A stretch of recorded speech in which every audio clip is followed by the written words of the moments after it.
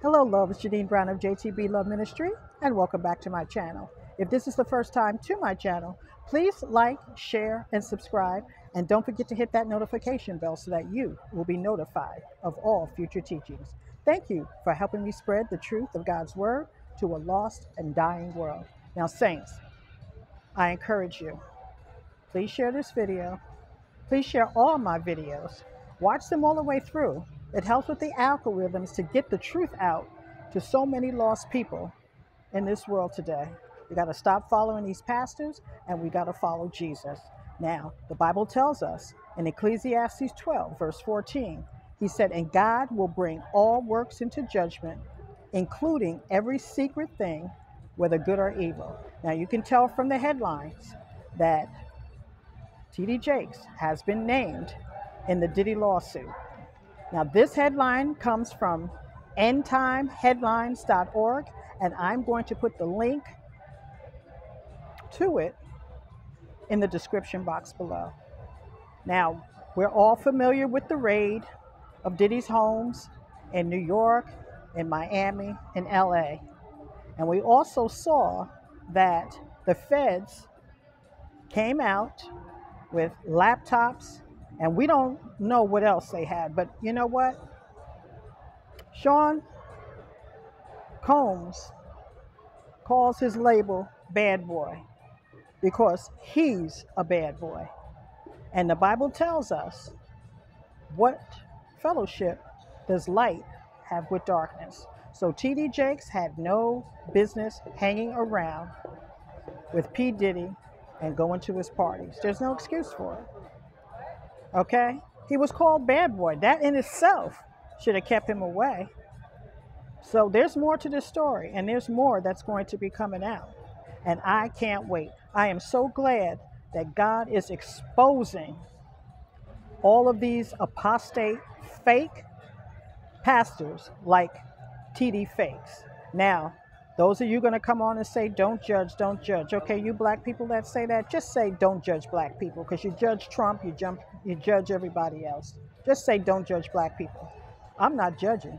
It's fruit inspection. And from where I'm sitting, it's rotten fruit. T.D. Jakes has rotten fruit, had no business there, and never explained why, but flippantly said, oh, all I have to do is repent. I don't think so. You're a shepherd, because God is a patient God.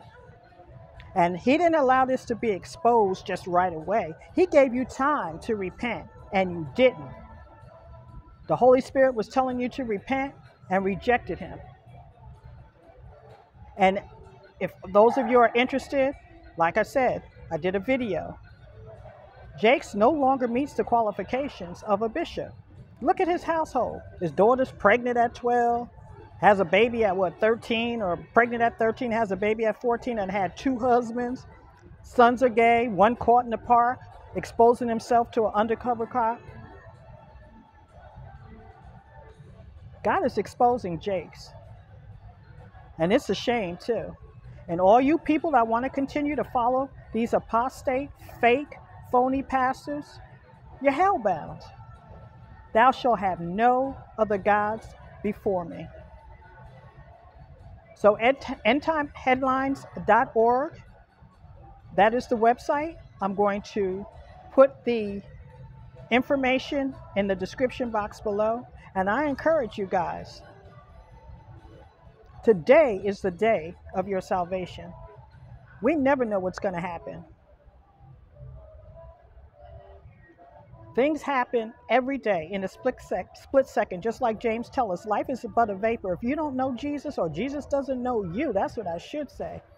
Today is the day of your salvation. Hell is real. And Jesus talked more about hell than he did about heaven. So get right. Get your business together. Get prepared, because Jesus ain't playing.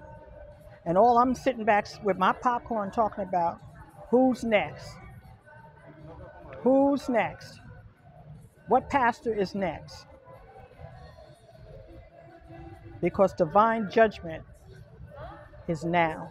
God bless everybody listening. And if you don't know Jesus, I encourage you to humble yourself, get on your knees, and ask Jesus to forgive you and receive him today as your Lord and Savior. And remember, that's just the beginning. And it's the beginning for all of us. Because the Bible tells us in Matthew 24, he said, he that endures till the end will be saved. You got to endure. You got to be obedient. And you got to walk what you talk. God bless everybody listening and have an amazing day.